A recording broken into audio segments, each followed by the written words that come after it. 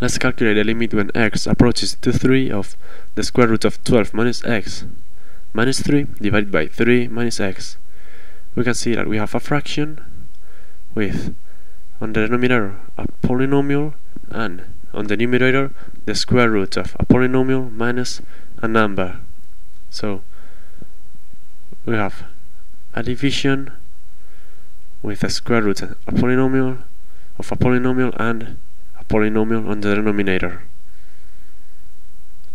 And as a result, this fraction is a continuous function. That's because of the polynomials. So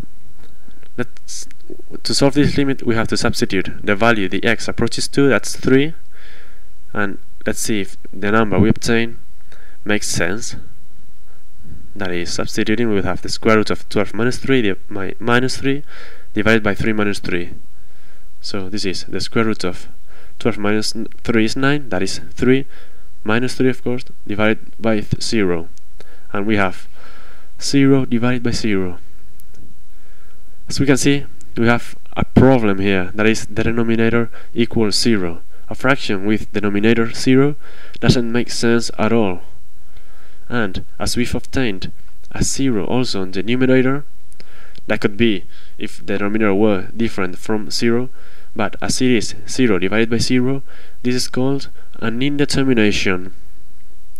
So by obtaining a 0 divided by 0, we cannot tell the result of the limit. So what can we do to solve this limit? As we can see, we have a square root with an x inside, and in this case what we have to do is, let's copy the limit down here, and on the numerator, let's multiply by the numerator both the numerator and the denominator, but with the minus sign changed. That is, the square root of 12 minus x plus 3 times the numerator and times the denominator. This is just rationalizing to get rid of the square root. So multiplying this, we will have the numerator is, we have as an addition times a subtraction of the same thing. So that is the same as writing the first term square minus the second term square. And let's write the denominator down here, that is 3 minus x times the square root of 12 minus x plus 3.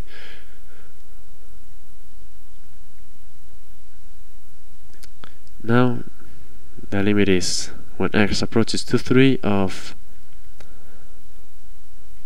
the numerator, the denominator will leave it like this without operating it, and the numerator is 12 minus x minus 9, that is, getting rid of the square root and the square, and minus 3 square is minus 9. As I said before, this 3 minus x will be simplified with the numerator. We'll get rid of both of them. So simplifying the numerator, we have 3 minus x, and on let's copy the denominator again. That's the reason not operating the denominator, so we can simplify it now. So as we can see, this 3 minus x, as it appears on the numerator, we will cross them out. That's it.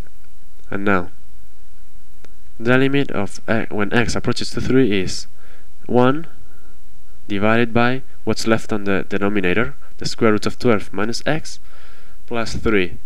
And now substituting the x by 3, we will have 1 divided by the square root of 12 minus x, that is minus 3,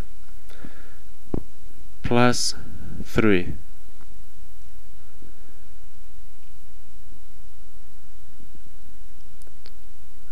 here we go. So this is the same as 1 divided by the square root of 9 plus 3, and this is the same as 1 divided by 3 plus 3 equal to 1/6.